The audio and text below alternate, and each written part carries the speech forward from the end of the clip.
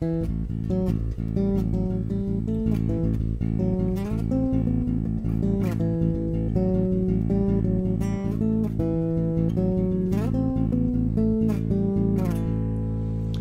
bass family, and welcome to Everything Bass.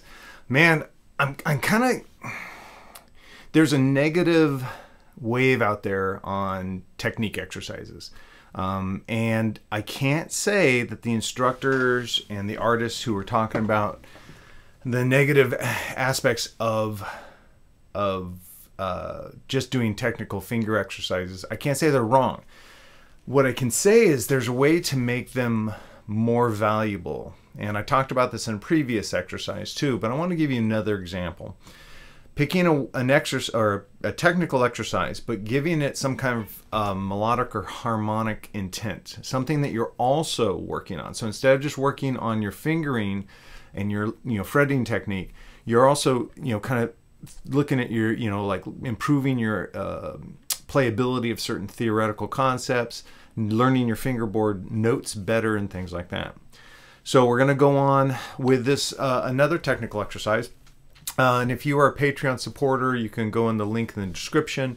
It'll take you right to my Patreon page and find the post that matches this title of this video, and you'll see a download. And if you're just a Backstage, if you get the Backstage Pass membership, you'll be able to download that at no additional cost. In fact, all of my video content you can get at no cost, additional cost, other than the $8 a month. But it will show you this exercise, and then I'll give you some variations on it, some things to do to make it more valuable. Because maybe your time, especially if you have other things eating at your time, which we all do. If you're a career, your career is not in music, have family obligations, your day job, things like that. All these things can make the time that you have available to practice, a little more scarce. So we need to compound our time. Take a fingering exercise, but combine it with learning your fingerboard, combining it with harmonic or melodic content. So the exercise I was demonstrating at the get-go is based on the A Dorian mode. For these goes, well, you might not know this. The A Dorian is the second mode of the key of G major. Key of G major has one sharp, which is F, meaning that A Dorian has one sharp that's F. Let's test that theory. A, B, C, D, E, F sharp, G, A. You notice all the other notes that I said were natural. I got to the F and it's sharp to be able to play Dorian.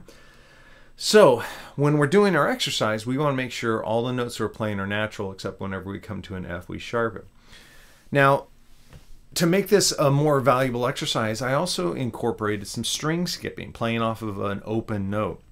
Now I start with the E. Even though we're in A Dorian, I start with the E, which is the fifth. It's a really good lead-in tone to the tonic. So I go the E 3 times on the A. Now I play that F sharp, because we are in A Dorian, which I'm playing the major 6 of A Dorian. Now I shift my hand up and I play G, F sharp, G, A. Now let's look at the melodic or the rhythmic phrasing there, if you will.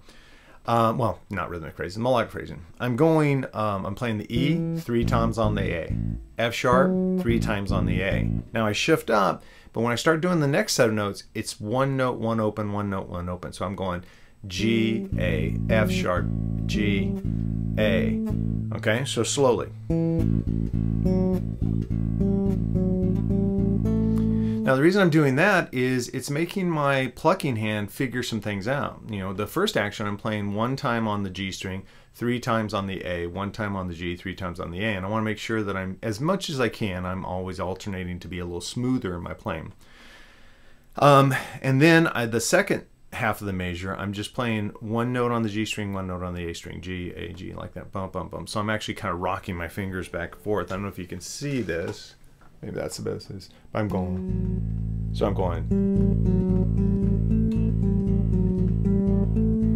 It makes it actually very easy to play, that kind of large intervallic leap between 2 strings that aren't neighbors.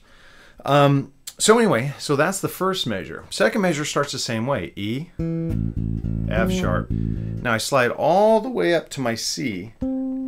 And we're doing the same kind of pattern. Is play a fretted note, open, then I play a B, open, A, G, open. So I'm playing, you know, in the Dorian mode, and I'm staying within the Dorian mode, not adding any notes outside, which means I'm diatonic to the Dorian mode, the A Dorian mode. So the whole thing sounds like this.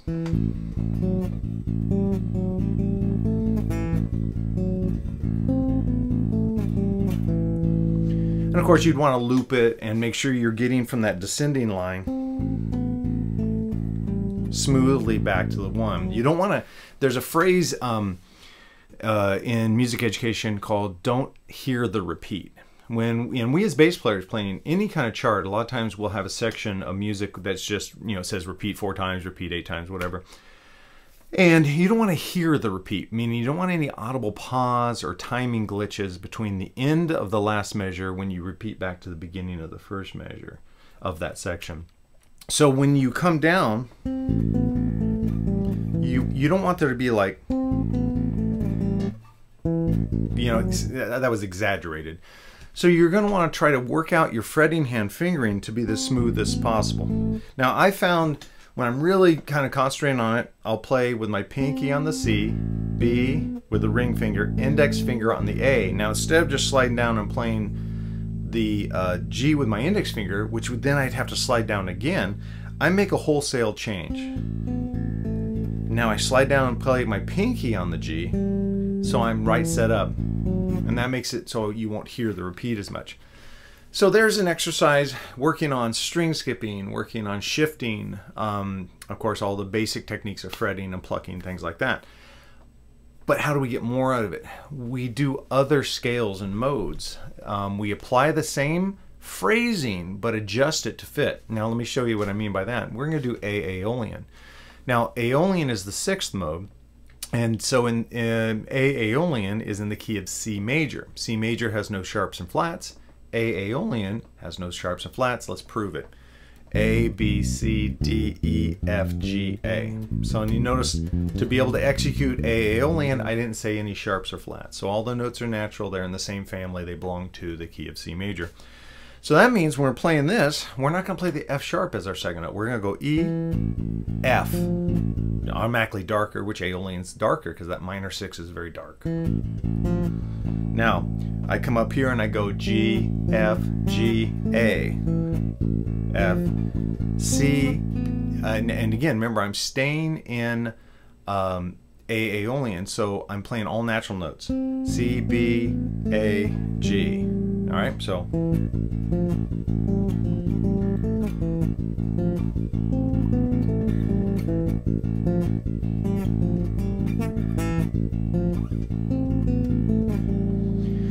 So hopefully you can see where taking an exercise like this, applying a new scale or mode to the exercise, being like intentional, think about it. What notes are changed from the previous thing? When I played A Dorian, I had an F sharp in my lick in the pattern. And then when I went to A Aeolian, the F was natural, so I had to adjust that. But all the other notes stayed the same. You could literally take this exercise and go through all the modes. It's difficult. People say, can I do it with pentatonics? Well, pentatonics don't, the different pentatonics might not have the same intervals, so you'd have to make bigger adjustments. You could, but I would put those last so you're really in the groove, and then you'd really have a much different exercise. There'd be a lot more shifting involved. So does this make sense?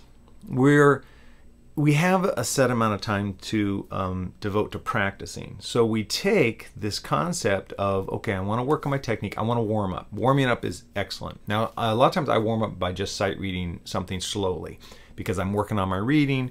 And a lot of times I'm not going to read something so challenging technically that I'm going to hurt my hands. So for me, reading is music is a very great warm up. It also gets my head into kind of the focus for practicing.